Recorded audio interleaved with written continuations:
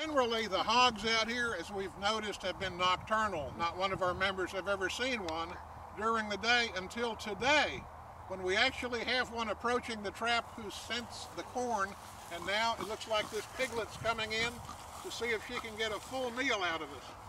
Here she comes through the gates. Oh, listen to her. Oh. Snorting away. Uh-oh.